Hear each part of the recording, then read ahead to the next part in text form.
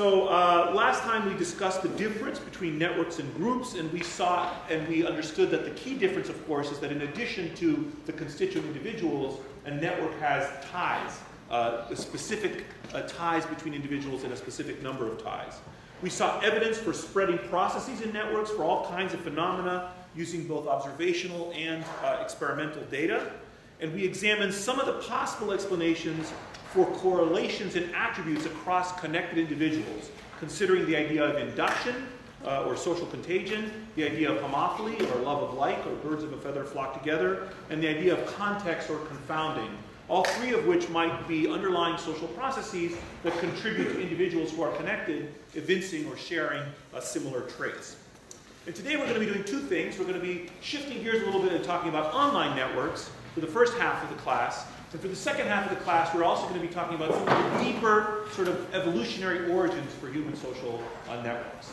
So trying to understand how deeply can we get and understand what are some of the biological, genetic, psychological, sociological, and mathematical principles that undergird human social network creation and the structure and function of networks that are seen so diversely. So last time we talked about how things spread online, and the question is, well, do things spread online as well? And does the online world resemble the offline world, or how is it different? And what, in fact, if anything, does the internet offer? To what extent does the internet represent some novel form of human social interaction? And how does it extend or exploit some ancient proclivities we have to form social networks and to be interested in influencing other people and learning from other people, or being influenced by them or having them learn from us? And one of the things that we argue for in Connected, in the readings for today, is that there are actually ways in which the online networks are the same, some deep fundamental functions of networks that are not affected by the fact that we've taken them online, and certain other things that are different. And they're the same insofar as they give form to this very fundamental desire that human beings have for connection, and they're the same in the extent to which they also give opportunity or form to the ability that we humans have to interact with each other and affect each other. So connection and contagion, the structure of the network and the function of the network, are evinced online to be as much, if not more, but equally as in face-to-face networks. But there are certain things which are indeed different, and we outline 4 different ways in which online networks can be seen as different from offline networks. The first is this idea of enormity, the scale of online interactions. The medium, the internet medium, provides an opportunity for a scale of interaction that far exceeds the capacity or the scale that we might have in face-to-face interactions. Now, some of you might think, and I'll come back to this point later, some of you might think that, well, in the olden days they had very few friends, and now with Facebook we have many friends. And I actually think that's total crap. That in fact, what's happened is that a very old and fundamental and important word in our language, namely friends, has come to be applied where it has no business. Those 1,000 Facebook friends of yours are not friends of yours. Frankly, they're not even acquaintances. Most of the time, you don't even know who they are. But we use the term now. We've expanded the use of the term to apply where it doesn't matter. But nevertheless, this technology allows us a kind of social interaction, staying in connection, in touch with people who we previously were not so in touch with. So enormity. Another idea is communality. So human beings could always band together to achieve certain collective objectives. You guys could cooperate to go kill a large game of prey, for example, or you could cooperate with each other to teach each other some kind of a skill. But now this medium, the online medium, provides an opportunity for communality, a kind of shared contribution to a common good that exceeds what we used to have before. And so a classic example is Wikipedia. Each person contributing a little bit of knowledge, sometimes right, sometimes wrong, can create a whole that's accurate. So the Wikipedia entries can actually be very, very accurate, even though each person only has partial information. So just like flocks of birds or schools of fish may come together to achieve certain objectives in navigation, for example, or in avoiding predators, human beings can use this online technology now to interact on a scale that far exceeds the kinds of scales we previously were able to interact, to communality. Specificity is another way the online world has changed the kind of social interactions. In the olden days, if you wanted to find a Norwegian army veterinarian, this was not an easy thing to do. But now, you guys can just click online, you can search for someone like that, and probably within a little bit of time, find such an individual. So this specificity is another way in which, and also as we discuss in Connected, there are ways in which individuals, like-minded individuals, can find each other. So in the olden days, as we talk about this gang stalking phenomenon that was discussed in the book, individuals who had this paranoid delusion that they were being monitored 24/7 by the United States government, individuals like that in the past would feel very isolated. But now online, they can go online and very quickly find someone who has a similar kind of ideology and form a group. Or, and this can be both good and bad, right? So it can be bad insofar as it reinforces bad behavior, but it can be good insofar as it offers opportunities for social connection to individuals who previously felt quite isolated. Some of you must be familiar with the idea of cutting behavior that's often shown in adolescence. And cutting behavior, there are like forums online for people to talk about cutting. Now, on the one hand, those forums could be really effective at reducing the behavior. On the other hand, you can see really crazy kind of stuff, as we discuss in the book, where people encourage each other to engage in the behavior. So specificity. And the fourth idea is virtuality. Now, it was always possible for human beings to pretend to be someone who they were not. And in fact, as most of you know, like there's a long history of kind of self-adornment where people change their attire, change their hair color, tattoo themselves, and change the kind of cosmetics that they use to appear to be something different than they are. People always have been interested in changing their appearance. People have always been able to pass as someone who they were not. But with the online world, it's much easier to do this. So for example, it's much easier to change your gender online than it is to change it in real life. So virtuality is another kind of way in which online social interactions are different than face-to-face interactions. And here's some fascinating photographs by a photographer by the name of Rodney Cooper of real people who he tracked down paired with their online avatars. So here's a guy, I think he's in Germany or in Switzerland, and here's the online avatar that he's chosen for himself. So here it's much easier for him to pass as this woman than it would in real life to don this type of attire and look like her. And there was always possible to cross genders and change your appearance in this regard, but of course it's much easier to do so online. Or the disabled can pass as the able-bodied, and this is one of the more haunting images of Cooper's series. This, of course, shows a very severely paralyzed boy. He's probably paralyzed at the level of the neck. He even has a device that helps him breathe. And look how poignantly, look at the avatar that this young man picks for himself, right? Like a kind of an impervious, strong avatar who's like immune to fates and the kind of adversity that might occur in the world. So it's easy to imagine why he would pick such an avatar. And to me, at least, this is a very powerful and poignant contrast. So let's take a look at the issue of scale of networks, the kind of issue of enormity that we also put on the table. This is a natural social network of 105 close friends in a college dorm. So it might be, for example, a set of buildings in Silliman, or a set of buildings adjoining entryways in Styles, for example. And so here's every dot's a person, and every line represents a relationship between the two people, and the white lines show who's whose friend in these college students. And on average, these college students have 6.5 really good friends, like close friends, on average. This guy here might have only one friend, this person has 4 friends, this person has 2, but some of these others have more, and it varies. There's a distribution in the number of friends that people have. On average, they have about 6.5 close friends. And here's what happens when we add in the green lines whether they're members of the same ethnically based club. So the green lines connect individuals who are members of the same club. And here's what happens if we add who's roommates in blue. Some of these are concerning phenomena. So for example, these individuals here are roommates with each other, but they're not friends with each other, a phenomenon I'm sure you guys are unfamiliar with. And that can create certain kinds of problems, and it's discussed in the book. It's the notion of multiplexity in networks, that you have different interactions with different people. And here, for example, you could be the roommate, yes or no. You can be a friend, yes or no, and so forth. And here's what happens when you add Facebook friendships. On average, people have 110. And the time we did this particular project, so that was years ago, now the numbers are higher. People had 110 Facebook friends, even though they only had about 6.5 real friends. And here's what happens when you expand to the whole college class, not just one particular dormitory of 1,700 students. You get this incredible complexity, this big, pile of spaghetti, 1,700 yellow dots, and all the kind of blue, green, white, and red lines connecting the individuals to each other. And this profusion of data can be overwhelming.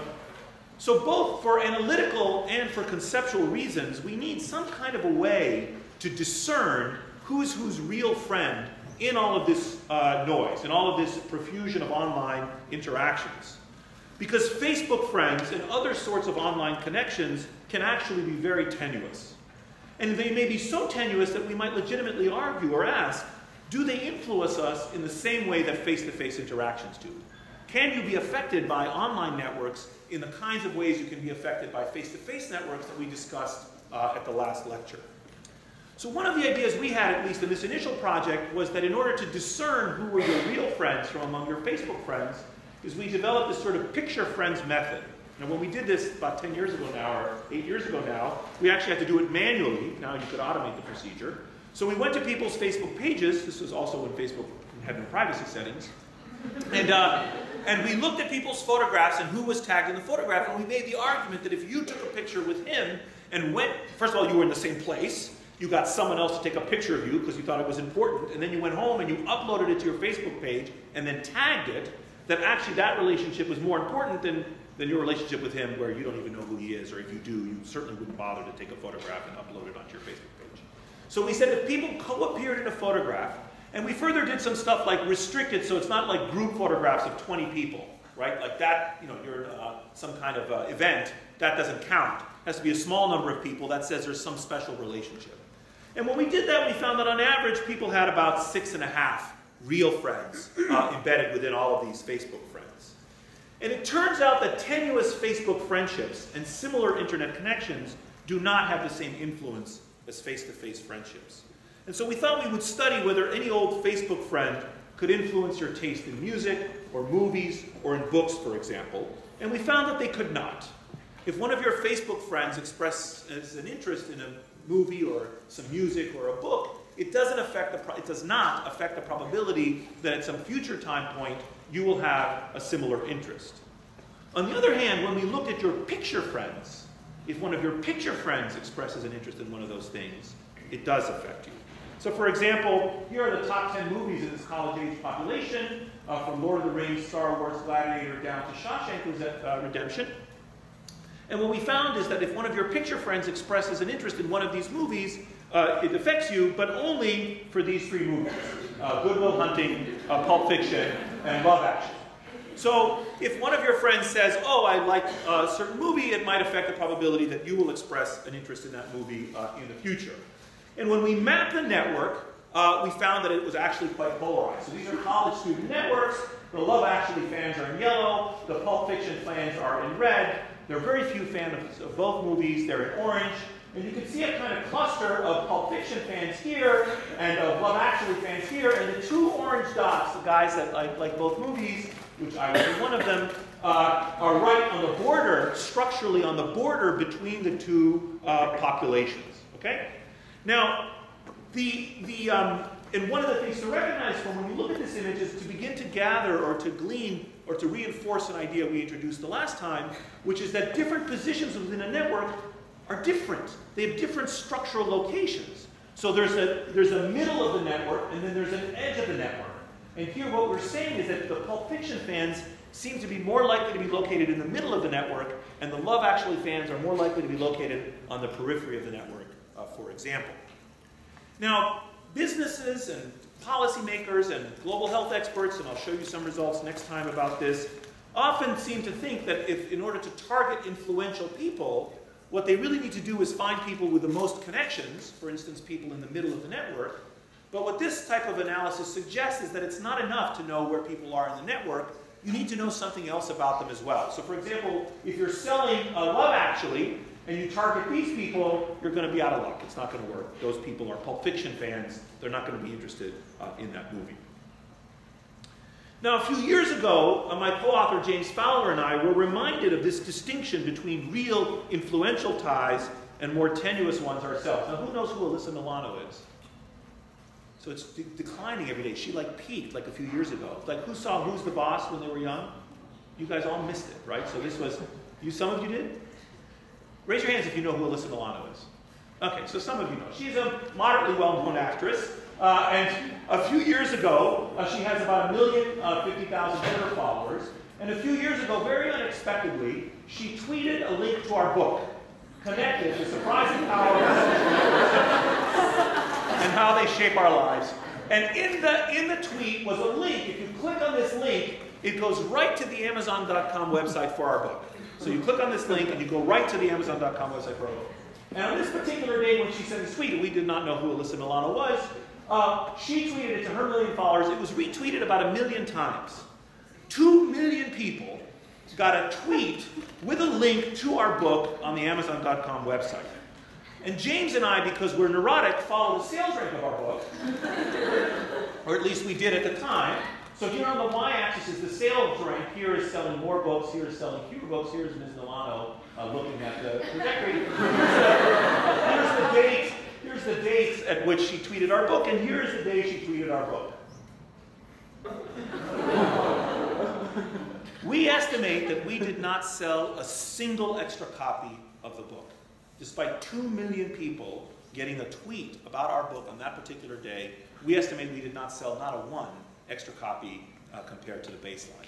And in fact, some people looking at these data have said that actually when Milano tweeted our book, people rushed to the bookstores to return our book, which explains the decline in things. So this helps illustrate, this is just an anecdote, it's not a scientific experiment, but it helps illustrate the point that these weak online connections may not evince or have the same property of high impact influence. Now, among Milano's 1 million followers, they're probably her sister, her best friend, and her mother, who if they were watching her Twitter feed, might have said, oh, Alyssa likes this book, and they would have gone to buy it, you see?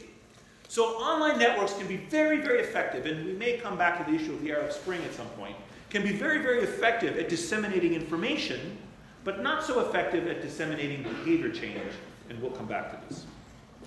Yeah, because in fact, we're coming back to it right now, online networks can facilitate these types of interactions on a vast scale, but as we have seen, influence for many processes appears to still depend on real face-to-face interactions.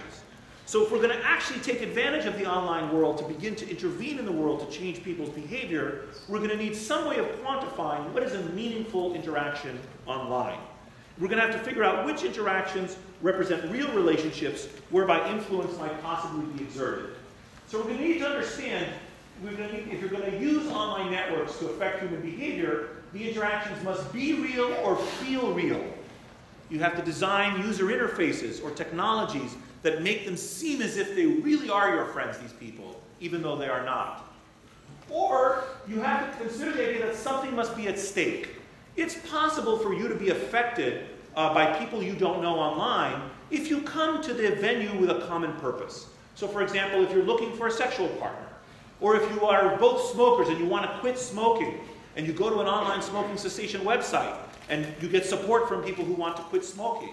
Or if you have a cancer patient and you want information about side effects of chemotherapy, and you listen to someone else even though you don't know them because they have your kind of cancer and you and they have a common interest in understanding how this chemotherapy works. Or if you're looking to transact business, you want to use Craigslist to sell something or buy something, then you can be affected by it when something is actually at stake.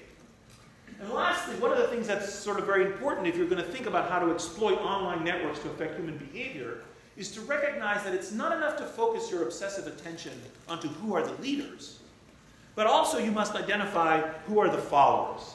Because we don't just need shepherds, we need sheep. If you're really going to take advantage of online networks, you have to understand, okay, who, if they change their behavior, will affect who? Who are the people around this person that actually will move with that person when you begin to target them to manifest behavior change? So we need ways to cultivate an authentic feel in online interactions and in real connections if those were not there to begin with. And so these are 3 basic principles about how to exploit online network interactions and try to move some of the stuff that we've seen in the offline world into the online world. Smoking cessation I mentioned already. Here's one example. This is data from Nate Cobb's work from a few years ago using, I forgot how many hundreds of thousands, but this is just about 10,000 smokers. These people had signed up online. Every dot is a person. The red guys are smokers, the blue guys are non-smokers, and the green lines are closer connections, and the purple lines are looser ties. This is 7,500 people in 2007. And if you look here, you can see clusters of blue and red dots, clusters of smokers and non-smokers. And the question is, as smokers join the group, who do you introduce them to and how to get them to copy the non-smokers and sustain their smoking cessation behavior? And this study suggests that certain kinds and amounts of online interactions may be more important and more conducive to quitting than others. Incidentally, we've also used online networks of picture friends in another way. So, for example, the same data set that we used to look at movies, James and I decided that we would go back and look at the project that I presented to you the last time on emotional contagion to see whether we could find evidence for emotional contagion online. And initially what we did is we coded whether people were smiling in their profile pictures. So some people were not smiling in their profile pictures from those days. They were kind of frowning. And some people had big smiles on their face. If you guys don't know James, but he's a big kind of open guy. And these were our profile pictures from the time we did this project. And we colored the people who had smiley profile pictures as yellow, and people who had frowny profile pictures as blue, and otherwise as green. And then we mapped the pictures on the network. And once again, you can see clusters of frowners and smilers in the network. And actually, what we found is that the people with smiling profile pictures had 20% more friends than people with frowny profile pictures. And we also found that the smiley people were more likely to be located in the center of the network, kind of where earlier we saw the Pulp Fiction fans were, and the frowny people are more likely to be located on the periphery of the network, again structurally in a similar location to where we saw the Love Actually fans. So once again, there are different structural locations within the network, and this sort of online use of the profile photographs triangulates with the work that we did and I presented last week on face-to-face interactions and emotional states of happiness. Now, in another paper that we published more recently where we used vast amounts of information, what we did in this situation is we looked at hundreds of millions of Facebook users, and we said what we really want is a natural experiment. Like, what I would really like to do is make you miserably unhappy. I would love to do that. And then see how, whether your friends, maybe your Facebook friends, maybe your picture friends, your real friends embedded within your Facebook friends, do they become unhappy as well, right? That's what we're trying to see. We're trying to find evidence for emotional contagion online. Now, obviously, I can't experiment and go and make people miserably unhappy. But what we decided to do was the following idea, was to take advantage of a natural experiment, which is that it is in fact the case that when the weather is bad, people are more likely to be unhappy. And when they're unhappy, they're more likely to post negative Facebook posts. So what we did is looking at the entire United States, we connected people to their friends in other cities who had different weather than the people in the index city.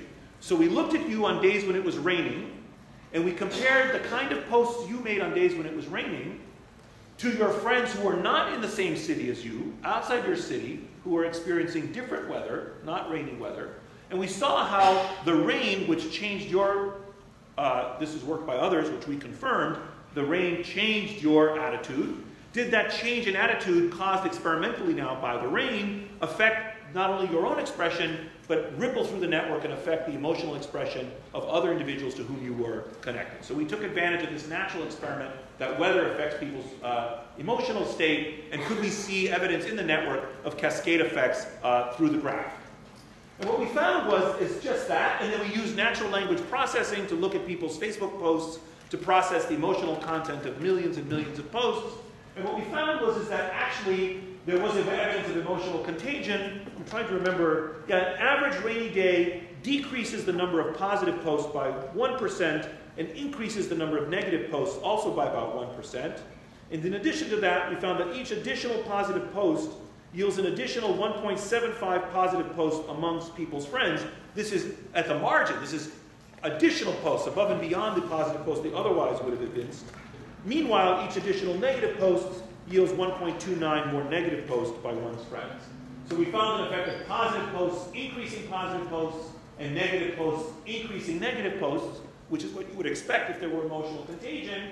And then we found a converse that positive posts decrease negative posts and negative posts decrease positive posts, all four of which would be the kinds of things you would predict to occur if emotional contagion not only were real, but also taking place online, here measured just by what the kind of Facebook posts that people post. Now, this work, is that clear? Is that experiment clear? Yeah, what's your name? Sukriti. Sukriti. Yeah. So were these posts, did they have to deal with the weather? No, they didn't have to deal with weather. So how was it possible to know that it was the weather that was influencing the post? So we couldn't know that at your individual level it was, but we could look across time at you, and we could see what happens to you on what kind of posts do you and everyone else in your city post on rainy days, and how does that compare to the content of the posts amongst you and everyone else in the city on sunny days. And what we find first order, so at the first order we find that when it's rainy, people post more miserable posts. And when it's sunny, they post happier posts. And that just confirmed work that other people had done before, and that is common sense, that people are affected by the weather. That wasn't what we were interested in. What we were interested in is using the weather as a kind of natural experiment to test our interest in social contagion. So we wanted to, like the example I gave, I wanted to make him miserable. I can't obviously go and do that, but I can wait until the weather makes him miserable, and then track his friends. And the friends of his we needed to track are specifically friends that are not in the same city. Otherwise, it's just context, right? It's the weather making him and his friends miserable. It's not social contagion. Remember how we talked about that the last time? We need to find friends of his that are in different cities that have different weather conditions, and then see how artificially manipulating his mood by the weather affects the mood expression of his friends who never saw the weather. So it's a kind of natural experiment. Is that clear? Other questions?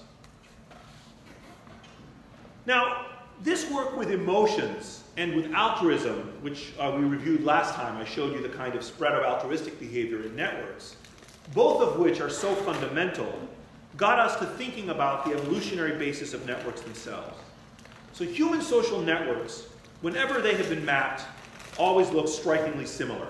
They always look like the pictures that I've been showing you so far, but they never look like this. No one has ever gone out to the world and mapped a naturally occurring human social network and found a regular lattice, or something looking like a sodium chloride crystal in three-dimensional space. Why not?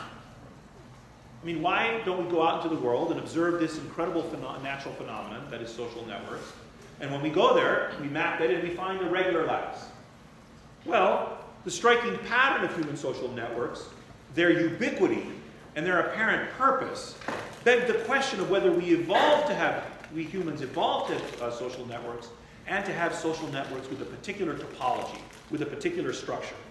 So the question now becomes, why do we form networks in the first place, and why do they have the structure that they do? And in order to understand this, we have to dissect network structure a little bit first. So first of all, notice that every position in this network is isomorphic to every other position. So everyone has 8 friends, and every one of their friends has 8 friends. And if I took this surface and wrapped it around a sphere, actually more properly if I wrapped it around a torus, a donut shape in 3 dimensions, every position would be equally peripheral as to every other position. Every position would have 8 friends, every other position would have 8 friends, all of your friends would be equally connected, and each of you would be as far from the edge as everyone else if you took this surface and wrapped it around the surface of a sphere, of a torus, okay? And so I'm going to shift now to talking to you a little bit about some of the deep evolutionary origins of human networks. But that's not what we see. We don't see that. In fact, we see this type of network, which is a real network. And in real networks, different people have different locations. And there are a number of ways, I'm going to introduce 3 now, 3 basic ways you can characterize the location that people have within networks. So first look at node B and node D. Node B has 4 connections, and node D has 6 connections, 6 friendships. These are college students and who their real friends are. And this is known as the degree of a node. And most people know this about themselves. You have 10 friends. You have 3 friends. I have no friends. People know this about themselves, and they can be aware of the degree, okay? But now look at nodes C and D. C has 6 connections, and D has 6 connections. And this might be the limit of understanding that these individuals have about their social experience. Each of them may say, I have 6 connections. But we, with this bird's eye view, can see that C and D are actually very different. And I can cultivate this intuition in you by asking you, who would you rather be if a deadly germ like Ebola was spreading through the network? C or D? D. You have the intuition that it's better to be D. He or she's on the periphery of the network is going to be less likely to get whatever is spreading and less likely to get it early in the course of the epidemic. Now who would you rather be if a juicy piece of gossip were spreading through the network? C. You have the intuition that C is going to be more likely to be in the middle of the network. And this is known as this is known as the centrality of a node. You can quantify this mathematically, and there are different sorts of ways you can quantify this. You can use something known as eigenvector centrality. You can use something known as betweenness centrality, which is a really cool intuition. And what betweenness centrality does is it says, pick every node and trace out the shortest path between this node and every other node. So the shortest path between this node and this node is that. And the shortest path between this node and this node is this path. You could also go bang, bang, bang, bang to get there, but that's a long path. That's not a short path. So this is the shortest path. It's from here to here. And the shortest path from this node to this node is bang, bang, bang, bang, bang, bang, bang, to get from this path to this path. So you trace out for each node its shortest path to every other node, and you track all of those paths, and then you ask which nodes in the network are on the largest number of paths. The node that's on the largest number of paths is the node that is in some sense the most central. Anything moving through the network from one person to another is going to be more likely to pass through that node than any other node. Do you see the intuition? So that's the betweenness centrality, or one of the ways in which the centrality of a node is different than the degree of a node. Now look at nodes B and A. B has 4 connections and A has 4 connections.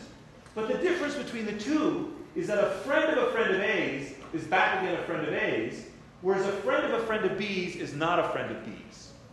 This is known as the transitivity of a node, or the triadic closure, the likelihood that any two of your friends are friends with each other. So A's friends are friends with each other, and B's friends are not friends with each other. Now, if you were a prehistoric human, and the challenge was to go out and work together to kill a mastodon, who would you rather be, A or B? A, because you and your buddies can work together, cohere together, go out and kill the damn thing. Now who would you rather be if the challenge was not to kill a mastodon, but rather to find a mastodon? B. B. Good, that's really good. Yeah, classic undergraduate, test-taking ability. It's like, I think you could have answered that even exactly. So, yeah, so B, that's right. Very good. What's your name? What's your name? Justin. Justin, that's nice work, Justin. So B, now B, Justin, can you explain why? Because you don't want your friends to be supplying the same answer. Okay, that's exactly right, actually. That's right. You get full credit. So you just guessed correctly. Because the thing is, for A, your friend's friend is you. Do you know where the mastodon is? No, do you know where the mastodon is? It comes right back to you. But the friend of B's can bring more novel information about predators or prey, can reach further into the network to bring back new information that the little cluster of A and all of his friends are in a little box, like a little echo chamber, telling each other, like the Tea Party, telling each other everything they want to hear. So they don't ever hear disconfirming information, right? Because they only just are locked in there. Now, one of our first studies was to use one of our first studies going down the path of understanding the evolutionary biology and the genetics of human social interaction, was to do a classic twin study design. Here we use data from AdHealth, a famous data set known as Adolescent Health that was collected by Peter Behrman and his colleagues. 100,000 middle school and high school students followed for many years. Their networks were mapped. It was like at 120 different schools. And in the data, there was also information about twins and other kinds of social relationships. So this, what I'm going to outline, is a classic twin study design. And we introduced it earlier in the course when we talked about religion. And what we said is that the way the twin study design works is that if I'm a dizygotic twin, so I'm a fraternal twin, I'm a same-sex dizygotic twin, so you take me and my brother, and you look at my height, and you measure my brother's height, and you see how correlated our height is, and you do that for a whole stack of dizygotic pairs, and you see how correlated the height is between pairs of dizygotic twins, each twin. And over here you have a sample of monozygotic twins, and you see how for each index monozygotic twin, his or her height is correlated with his or her twin's height, and you do that for a whole stack of monozygotic twins, And if you see that the correlation of this trait amongst the monozygotic twins is higher than the correlation amongst the dizygotic twins, that gives you insight that probably it's the genetics of the twins that's contributing to this difference. Because you assume that the environment in which monozygotic twins is raised is the same as the environment in which dizygotic twins are raised. There's a whole literature on twin studies, which I'm not going to debate right now. But anyway, that's the gist of the intuition. So we applied that idea, and we mapped the networks of monozygotic twins, and here's an illustration. This guy has 1, 2, 3, 4, 5, 6 friends, and his twin has 1, 2, 3, 4, 5, it looks like friends. And then we can look at all the interactions among their friends, and the argument is, and was, that the monozygotic twins' networks were much more similar than the dizygotic twins' networks. So this pair of dizygotic twins, this guy has more friends, but his friends aren't friends with each other. And his twin has fewer friends, just a fewer, but those friends are friends with each other. So they differ in degree and in transitivity in this hypothetical example. And when we looked at these three traits, what we found was the following. So on the y-axis is the percent of the variance explained, or the heritability of the traits. And on the x-axis is the three traits. And what this says is that the number of friends you have, 46% of the variation in how many friends people have, can be explained by their genes. Now this is not a shocking result. What I basically told you is that some people are born shy, and some people are born gregarious. People vary in their taste for friendship, right? Some of us want many friends, some of us don't want so many friends, and that might be partially inborn. It has something to do with how you're raised, no doubt, and which culture you're in and everything else, but partially it also has to do with your genes. But in addition to finding that the number of friends that you had varied, we also found that some of those higher order properties that I introduced you to a moment ago also vary. So for example, we found that 47% of the variation in the transitivity of your friends also depended on your genes. Now this is one of the more surprising results to come out of my lab in the last few years. Because what I've just told you is that if you have Tom, Dick, and Harry in a room, whether Dick is friends with Harry depends not just on Dick's genes or on Harry's genes, but on Tom's genes. Whether you two are friends with each other depends on my genes. How can that be? Any ideas? Yeah? Sitting next to Justin. Yeah? Yeah. What's your name? Joel. That's easy. Justin and Joel. 2 J's. That's right. So people might vary in their tendency to introduce their friends to each other. So some of you know who you are compulsively like introducing your friends to each other and trying to force relationships. And others of you couldn't care less and kind of keep your friends apart from each other. And this tendency could also vary. We also found that 29% of the centrality could also be explained by your genes. So some people, and the way we think this works is that people vary in whether they wish to have popular or unpopular friends. Okay, who among you wants to have popular friends? Raise your hands. You in the back there. You with the red. Yeah. Why do you want to have popular friends? Yeah, so you want popular friends because they're well connected and what's your name? What? Julia. So Julia wants to have popular friends because you can be more connected. Who wants unpopular friends? Oh, come on. Yes, you in the back. What's your name? Daniel. Why do you want unpopular friends, Daniel? Yes. So Daniel says, I don't want popular friends because they'll have no time for me. Actually, Daniel's a very rational strategy. But Julia, she wants popular friends, but she can never get their attention, but she has popular friends. And actually, there are other reasons. So people might vary in their taste for popular or unpopular friends. And if you want popular friends, you move more to the middle of the network. And if you want unpopular, and both are rational strategies for survival, by the way. So one of the arguments we're making is that natural selection can be acting on these phenotypes. How many friends you want, whether you introduce your friends to each other, whether you want popular friends or not. So where you are in this vast fabric of humanity that we've been discussing for the last 2 lectures depends in part on your genes. But the fundamental reality of our desire for connections and our susceptibility to influence, it turns out, has always been with us. Now, it's important to sort all this out because genes might be associated both with network topology and with behavioral outcomes. And so interpersonal effects might depend on both. So there are lots of labs around the country that are looking at genes, for example, in the dopamine or serotonin pathways, these are neurotransmitters, and how they affect all kinds of behaviors. Many of you are doing research in labs at Yale that look at this type of stuff. So how do these genes and these pathways affect behaviors like obesity, smoking, happiness, voting behavior people look at, or altruistic behavior, right? What are the sort of neurobiological and genetic determinants of behavior of different kinds? Last week, we showed you that the social networks could play a role in whether people evince these behaviors. And today, I showed you that genes may play a role in the structure of social networks. So this raises the possibility that there could be a backdoor path between genes and behaviors that goes outside your body.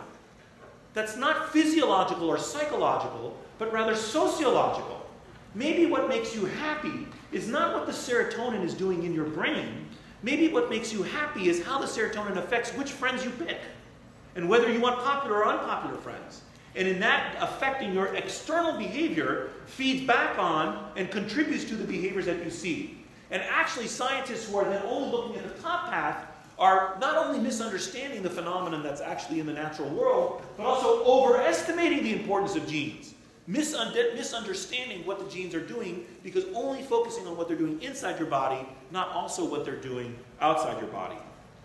So in fact, maybe one of the ways that our genes affect our behaviors is precisely by inducing changes in our social network structure. Now this idea, in turn, raises still further questions about why networks might be genetically encoded. And we think, in my lab and in James's lab, we think that part of this must be because networks enhance our fitness. And here I mean our Darwinian fitness. And more recent work of ours has shown that there are correlated genotypes in friendship networks. That is, that there are genetic consequences as well as genetic antecedents to the friends that we pick, and that this itself may also have implications for natural selection. In other words, your ability to survive may not just depend on the genes within you and the phenotypes that you express, but your ability to survive may depend on the genes and phenotypes of your friends, who you pick, right? So if that's the case, then natural selection should have a lot to say, not only about whether you have friends or not, but about which friends you pick. And most of you probably have a kind of intuitive understanding of this because you understand that ethnocentrism is a widely prevalent human trait. People prefer people that look like them or that are like them. The so-called in-group bias, right? It's everywhere. People want to be with people that are like themselves, and we cultivate this kind of love of the people like ourselves, and here's the really sad part, hatred of people who are unlike ourselves. That tendency is very deeply rooted and actually relates to social networks and to the functioning of genes, we believe, within your body. And one of the things that I'm hopeful about is that an understanding of this so-called in-group bias and the network determinants of it might begin to give us ways in which we can cultivate love of your own group without cultivating hatred of other groups, right? So they don't have to be two sides of the same coin. Nevertheless, the basic idea here is that there are very deep reasons that human beings prefer the company of people they resemble, that we are actually homophilous. Now, if it's the case that social networks have, these genetic antecedents and have evolutionary significance, it begs the question of whether human beings have always had networks of this type. So the experiment we would love to do would be to fly back 10,000 years to human beings that were alive during the Pleistocene and map the networks of those people. And if what I've shown you is true, what we should find is that those networks of those people should look just like our networks, because our genes haven't changed that much in 10,000 years. They've changed some, believe me, but not that much. Now, of course, we can't do that. So what we decided to do instead was what we consider to be the next best thing, which is to map the social networks of a human population that lives like we did during the Pleistocene, namely the Hadza hunter-gatherers of Tanzania. There are only about 1,000 Hadza left, and they live just like we did during the Pleistocene. They hunt and they gather for their food. They sleep out under the stars. They have no material possessions to speak of. And every 6 weeks, they move around and forage for other food in the area where they are. And they live in a very, very traditional, very minimalistic way. So in partnership with Corin Apicella, who was a postdoc of mine at the time, and Frank Marlowe, who was one of the world's leading ethnographers of the Hadza, we decided we were going to do this. And Corin spent the summer in an SUV driving around 3,000 square kilometers, and every time she found an adult Hadza, she would ask them who their friends are.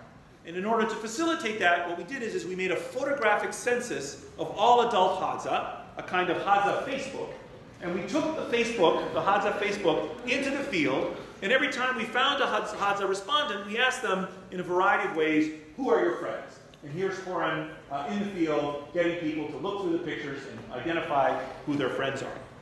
And we asked them to identify their friends in a couple of ways, because it turns out that actually figuring out who your friends are isn't so easy. I can ask you who your friends are, but that's not necessarily the best question to ask. And there are certain ways you can go about doing it. One of the typical ways we do in a population like you guys would be is I would ask you, who do you spend free time with? That would be a really powerful marker of who your friends are. A second question would be, who do you discuss important or intimate matters with? That's another marker of who your friends are. Now, these are the so-called important, the free time and intimate matters questions, or important matters questions. Those are the standard kinds of questions we ask in Western modern populations. But with the Hadza, it's a little bit more difficult to ask them, who do you spend your free time with? Because they have a ton of free time, and they're always together, and they're foraging.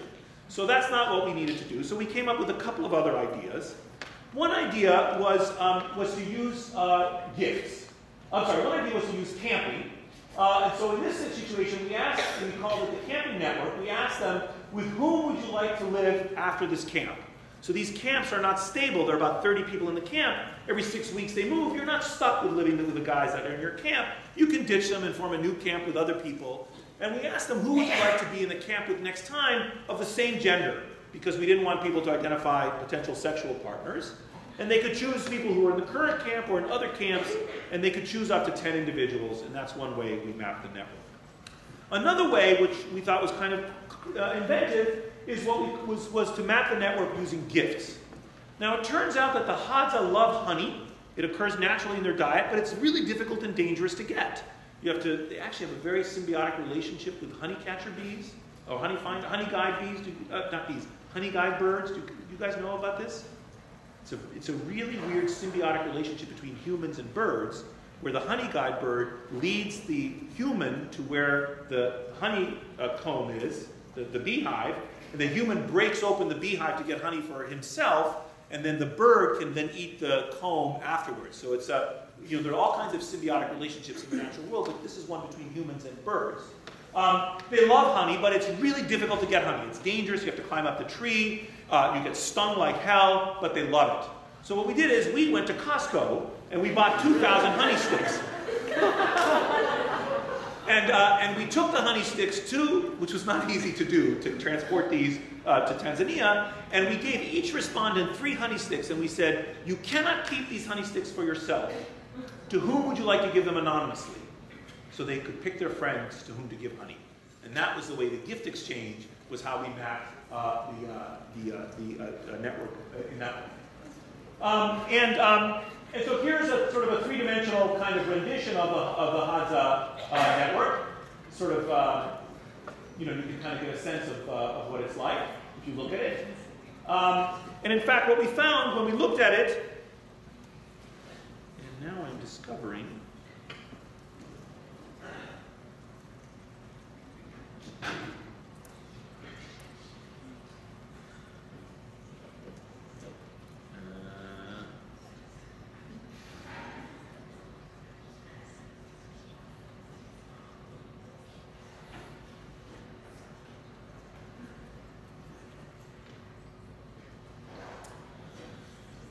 well, anyway, it doesn't matter. That's not the most recent version of that video animation, but I think you guys can still survive. Oh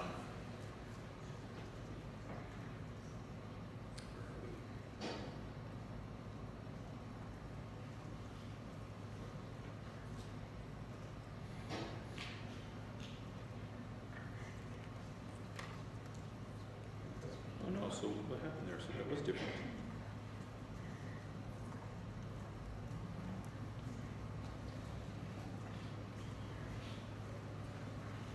Yeah. I see. Okay.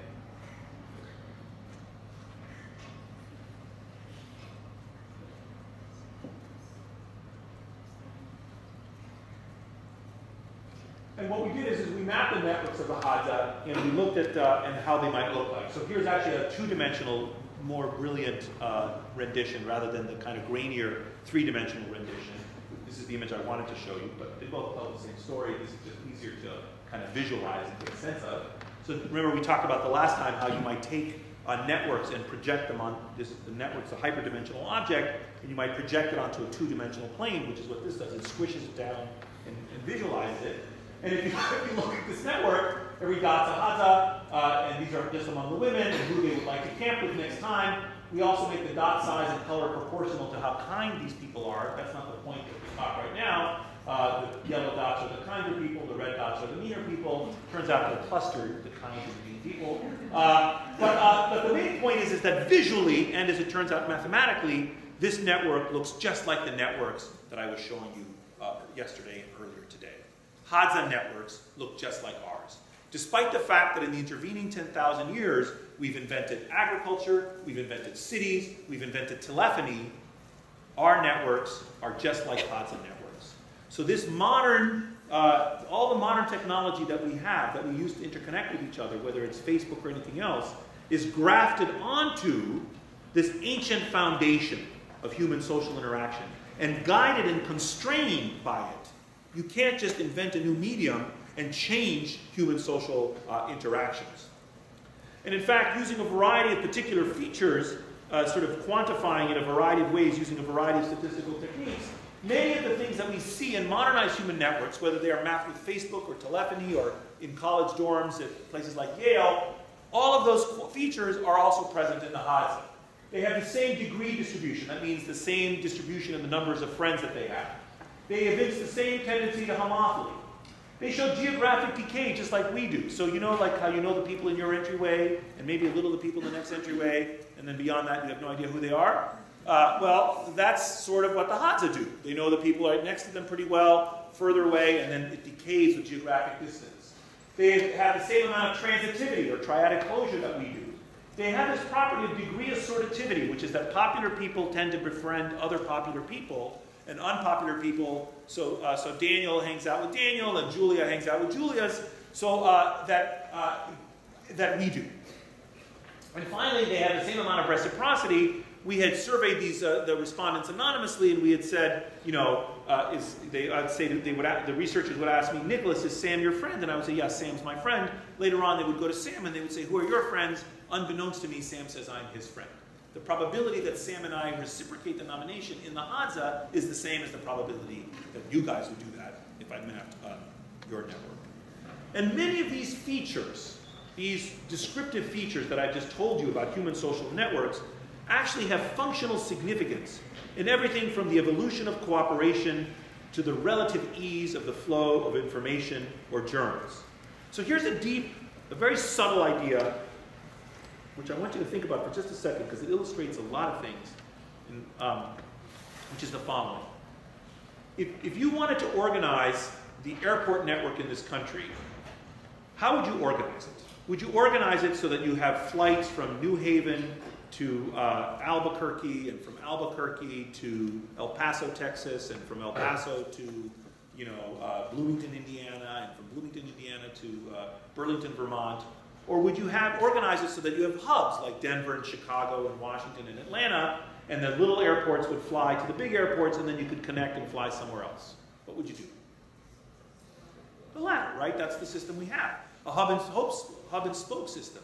In fact, the system that we have is a system in which unpopular airports are preferentially attached to popular airports, right? Now, the popular are also attached to each other, but we don't have too many connections, relatively speaking, between them. So if you fly into Chicago, yes, you can fly out to Denver and Atlanta, but most of the flights out of Chicago go to all these other smaller airports. Do you understand what I'm describing so far? This is known as disassortativity, okay? That the popular airports are connected to the unpopular airports. That's true of the airport network, but it's not at all true of human networks. Why? Well, now imagine you were a bioterrorist. If you were a bioterrorist and you could put a poison in one airport, what would happen in the next 2 time steps? You pick an airport at random. What if it's Chicago? What happens in the next time step? You let pandemic flu go in O'Hare Airport. What happens the next day? Speak up. Raise your hands. Yeah. It goes all over the world. Yeah, all over the world. The next day, bang, it spreads everywhere. What happens if you release it in Tweed Airport here in New Haven? Hello? Has anyone ever even heard of this airport? There's a little airport here in New Haven, and that would not be very strategic of you if you were a bioterrorist. However, if you were a bioterrorist and you released it in Tweed Airport, the next time step it would go to Philadelphia, where we have a flight to or something, and then after that it would go to the rest of the country, right? So in an airport, in a network which is disassortative, epidemics can spread extremely rapidly. Does everyone understand the intuition? Because you take one step, you reach a hub, and the next step, you reach everyone. Now, human networks, social networks, are not like that. They're organized in a way which actually does not evince rapid epidemic spread. Because unpopular people are connected to unpopular people, and popular people to popular people. So the structure of human networks happens to be mathematically such as to confer upon the group some immunity to epidemic diseases. Do you see this idea? So it's not just the people, it's not just whether your immune system works that's important. And it's not even how many friendships there are in the graph. So there are 200 of you, and each of you have 5 friends. There are 1,000 friendships. How I organize those 1,000 friendships among you can confer upon you an epidemic resistance property or an epidemic susceptibility property. Same people, same number of ties, different organization gives the collective different properties. It's unbelievable to me, actually. This is the thing that obsesses me, understanding how this happens and why. Why, it's not a coincidence in my judgment, that the Hadza form networks that are assortative, and so do we. Similarly, transitivity has very big functional significance. I cultivated that intuition in you by asking you to think about hunting a mastodon, but actually the challenge of human cooperation and social learning is very high. Actually, you gain a lot by collaborating with other individuals. So it shouldn't be surprising that our networks would be organized in a fashion that makes it possible for us to cooperate with each other in very particular ways. So social, and in fact, in a very real sense, I think that the spread of germs is the price we pay for the spread of information. I think we come near each other to learn from each other, to gain fitness advantages by having social networks. And in so doing, in coming near you, I expose myself to certain risks, like you might infect me with a pathogen, or you might be violent towards me. So the argument that we make is that across time, natural selection has acted on people's network formation properties to shape human interactions along lines that are optimal for our survival. Now, as I've been already hinting, we are affected not just by what is flowing through networks, the actual structure of the network matters as well. Here's just one example of how network structure might matter, which is distinct, and how it might matter in a way that's distinct from what's flowing through the networks. That's taken from some work by a colleague of mine, a sociologist at Kellogg School in Northwestern University, Brian Nuzzi. So Brian became, and I don't think I signed this paper for the readings, but we do discuss it in Connected. Brian became unaccountably interested in the success or failure of Broadway musicals. He just became really interested in why some Broadway musicals are a success and some are a failure. And he put together in a very famous paper a study of 326 Broadway musicals. And he looked at the Broadway musical production company, who the director was, and the musicians, and the singers, and the producers, and the costume designers, and so forth. And he mapped the networks of the Broadway musical production company. And he computed something very similar to the transitivity that I introduced you to earlier, but it's about something the same, known as the density. So imagine that this little cartoon describes one Broadway musical production company, and this individual in the middle is connected to these 5 people. Among those 5 people, there are 5 times 4 divided by 2, 10 possible connections, but none of them exist. So this production company has 0% density. In this production company, 4 of the ties exist, so it has 40% density. And in this production company, all 10 of the ties exist, so that's 100% density. And then what he did is he plotted on the x-axis the density of the Broadway musical production company, and on the y-axis he measured the success of the Broadway musicals in 2 ways: how much money they made and what fraction of the reviews were positive. And he found that if nobody knew each other from before, the show was a flop. And if everybody knew each other from before, the show was a flop. That optimal group performance was achieved when some people knew each other from before and some people did not. So if this team is going to work together effectively, it's like finding and killing a mastodon. You need some fresh people to come in with new information to help you find the mastodon, and some people who can work together to go kill the mastodon. So optimal performance in this example is achieved in this way.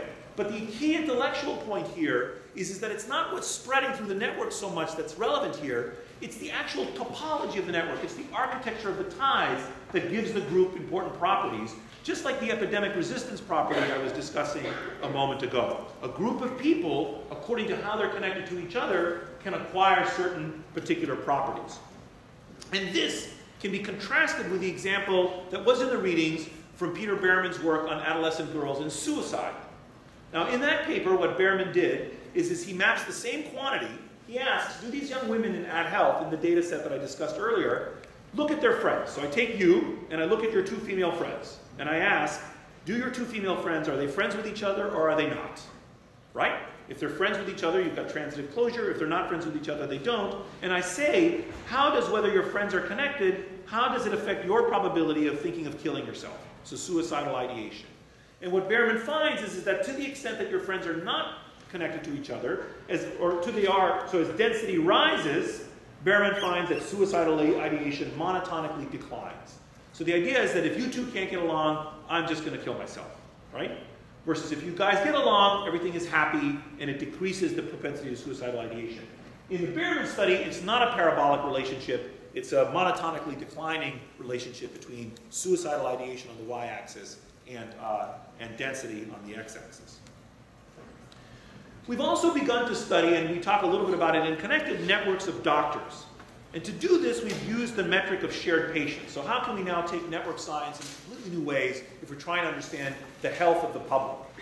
So here's an example. These 4 doctors are taking care of these patients here. So Dr. 1 sees patients A, B, C, D, and E, and Dr. 2 sees patients B, D, F, and G, and so forth. You can take this so-called bipartite network, and you can project it onto a so-called unipartite framework. And now you can say, okay, well, Dr. 1 shares 2 patients in common with Dr. 2. Dr. 2 and 4 share 1 patient in common. 1 and 3 share no patients in common, and so forth and so on. And then you can use big data, large data sets from insurers, for instance, and map the networks of doctors in this country. See which doctors are connected to which doctors based on their sharing of patients. And when you do that, you get images that look like this. So every dot is a doctor, and the lines between them represent relationships between the doctors where they share patients in common. Here they might have to have at least 10 patients in common for us to draw a line between them. And now we color the dots according to the specialty of the doctor. So the red dots are primary care physicians, and the other colored dots are specialists. And if you look at this image, you see that the Pulp Fiction fans, the specialists, are in the middle. That structurally, the nodes with higher centrality in this particular hospital, so this is a hospital in upstate New York that has about 300 beds, you see that the doctors, the specialists, occupy the central position in this hospital. If you're a patient that's admitted to this hospital and you die, in this hospital, you'll typically spend 48 days prior to death in the hospital and consume $104,000 over the 2 years before the end of your life. If, on the other hand, you were admitted to this hospital, also a 300-bed hospital in New York, whereas here, the primary care doctors are now in the center of the network, patients admitted to hospitals with this doctor structure get a completely different kind of care. Here, patients might only spend 25 days, half as many days in the hospital, and consume only $46,000 in the last 2 years of life. So the argument here is that the structure of the network of the doctors, above and beyond who the doctors are themselves, and above and beyond who the patients are, that structure of the network affects the kind of care that's delivered in that hospital and that's experienced by those patients. Structure matters. Or you could map the networks like this and begin to look at how innovations diffuse through the networks. So here's a new anti-diabetic drug called Januvia, and the question is, well, does this adoption of this new drug, is there a diffusion of innovation through the graph? Here we color the dots according to how much Januvia they prescribe. We make dot size proportional to the number of Januvia prescriptions, just like we did with the obesity example we introduced the last time. And we color the dots orange if they've ever used Januvia, otherwise yellow. And once again, we see clusters of Januvia prescribers and non-prescribers in the network, as if they're outbreaks of innovation, as if they're outbreaks of Januvia prescription in the network. Not only that, but we can maybe identify kind of bottlenecks. Like this individual here opens up this peninsula, and he or she is not a Januvia prescriber, even though all three of his major contacts are big prescribers. If we could change this guy's mind to adopt innovation, maybe he might open up the floodgates of information flow down that peninsula. So understanding the structure of interactions now gives us the opportunity to look at contagion of innovation and spreading processes in the networks. Or we could look at hospitals, and we could map the network of hospitals in this country. So this is a map of about 5,000 hospitals in the country, and lines connect hospitals and patients move between the hospitals. You can visualize this and begin to study, okay, what if there were a bioterror attack now, not in an airport, but in a hospital, or a new pathogen you're trying to control. Raise your hands if you've seen Contagion. It's a great movie. And the only thing that's sort of slightly untruthful about Contagion is the speed with which they confront the epidemic. But otherwise, it's an extraordinary movie. So that's the kind of situation. How would the epidemic spread? We can understand it using network science. So I want to close today, the last 5 or so minutes, with a kind of big argument from the social sciences shaping or continuing to shape your thinking about this topic. Are there any questions so far? Yeah, what's your name? Ike. Going back to your terms of real networks and or online networks and real networks, what are real interactions? How do you define a real interaction? So I would say the interactions have to be real or feel real. Right. So you can ask, like, do you actually know this person? So I could show you your Facebook. I suspect that if you have 800 Facebook friends and I showed you them, there are probably at least 50 that you actually wouldn't recognize. And then be about 300 or 400 that you kind of dimly recognize, and 300 or 400 that you know well, and then 10 that you really know. And so you could ask people that, or you could ask them other kinds of questions about, like, well, how close do you feel to this person? And you've never met. I have one Facebook friend like that. She's a sociologist at Berkeley. I've never actually met her, but I feel like I know her. We were introduced by a common friend, and I've been watching her children grow up, and over the last 8 years. No, I mean, it's crazy. Another person like that is the woman who's the press officer at UCSD, who I've never actually met, but like literally, I've seen her little girl from birth to like now age 8, and I really feel like I know this person. But that's you could ask me. Am I answering your question? I guess you want like an actual metric for realness? Well, I mean, is it another way of saying it feels like it's an offline interaction? No, that would be one way, but that wouldn't necessarily be the only way.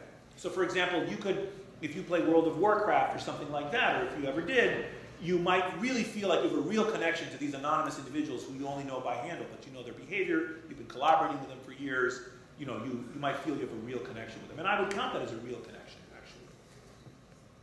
Other questions? I like it when you ask questions because typically it's not just you that asks the question, and you guys ask good questions.